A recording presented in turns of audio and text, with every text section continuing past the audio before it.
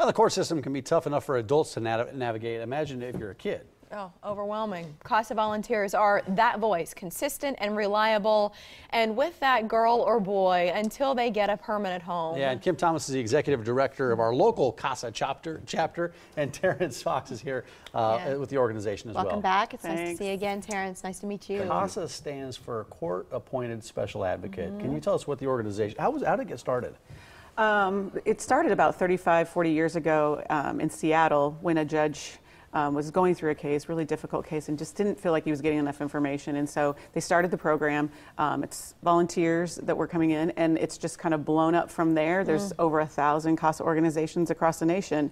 And we advocate for kids in foster care by providing a volunteer who is consistent, who's seeing that child in every aspect of their life, and they give those recommendations to the judge. In order to know how valuable volunteers are, I think it's good to know where your funding comes from, and that it's not like people are bringing you gobs of money. Right? Don't we wish? The Brinks truck is pulling up outside your office daily. So where do you get your funds? So our organization, it's a little bit different for everyone, but in Douglas County, we're a 501c3 nonprofit organization, and all our money comes from foundations, individuals, and corporations. So myself and my board, other staff members, we do all the fundraising. So we depend on the community to help us serve the community. Yeah, and you've been doing a lot of work in the community to get word out about CASA. What do you hope to accomplish? What are you looking to do?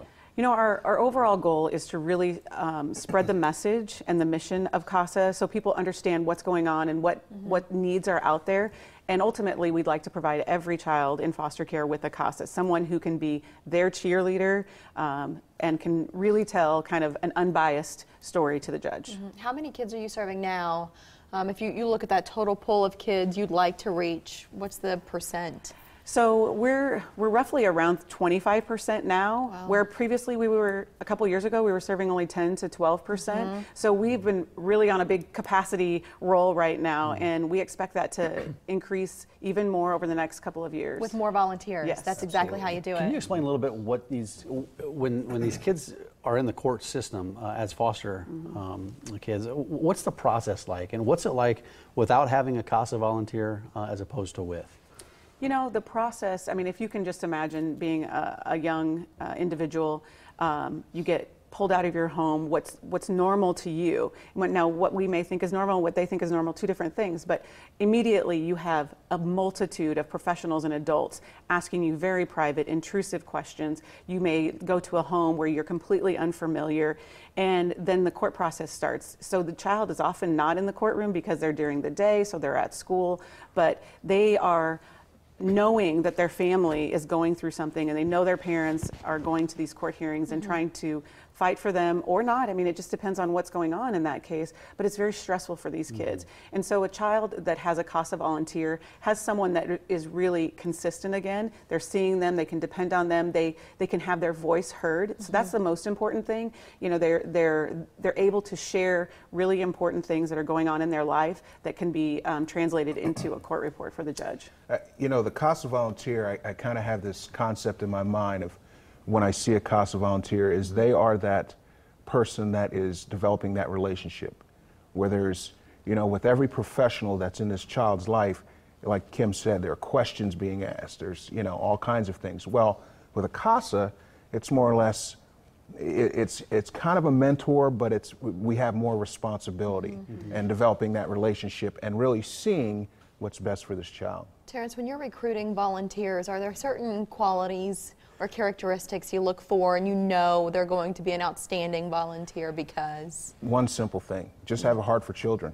I mean, if you truly understand that the kids that are in this particular situation are there because of not their choice majority of the time, and you have a heart to help that child, that's really what we're looking for. Obviously, there's a time commitment involved with this, so there has to be some type of energy and so forth and so on that you bring to the table. But to make a long story short, it's really, if you have a huge heart for kids and you want to help them, we're interested in using you. A lot of our. I was going to say, we're going to show you how to do it too. So. Yeah. Right, you're not alone. You Yeah. don't just show up as a volunteer Right. and then you have no clue what to Right. do next. Yeah, and we have a lot of viewers out there who may be thinking, you know, this. I have a deep passion for kids. I may not have as much time. So, what is the time commitment, and what do these volunteers need to expect? Well, initially we go through, we place every volunteer through a 30-hour training session, and it's broken out over a 6-week period. So, and the training's very flexible.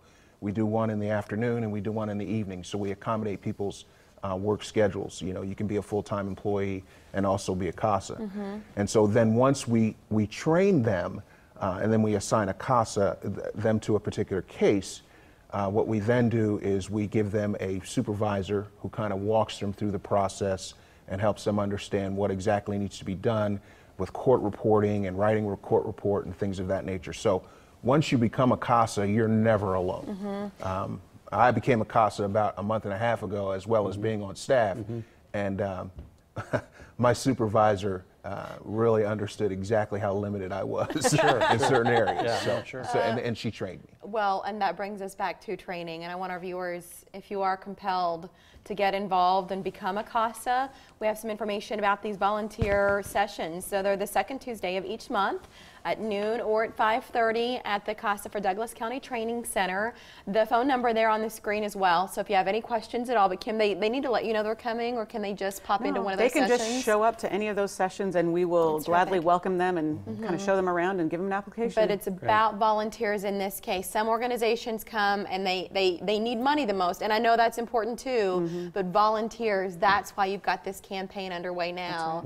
It's critically important. CASAOmaha.org, the website. Yeah, thanks a lot, Kim. Thank you. Terrence, nice to meet you. Thank you. We appreciate you Thank you. and your candor too. Thank you. High